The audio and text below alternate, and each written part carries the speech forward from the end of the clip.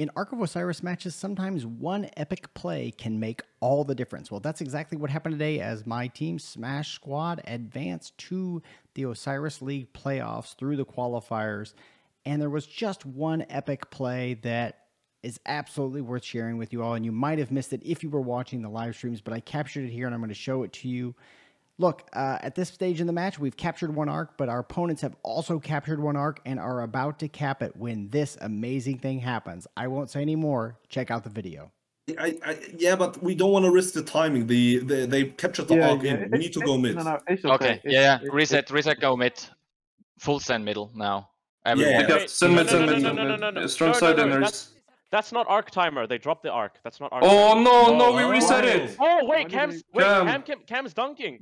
Wait, Cam's what a dunking. steal! Score it. What a steal!